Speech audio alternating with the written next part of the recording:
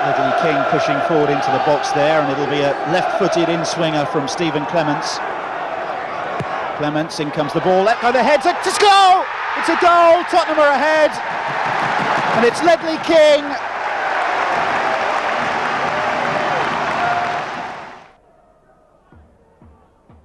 That's onside. Les Ferdinand can run and nods it on. What a chance for Davis. Davis shoots, and he scores!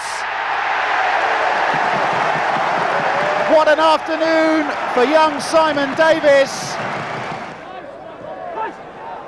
Rebrov, this time his pass finds the target, the cross comes in and it's an own goal! Oh, disaster for Mike Flynn.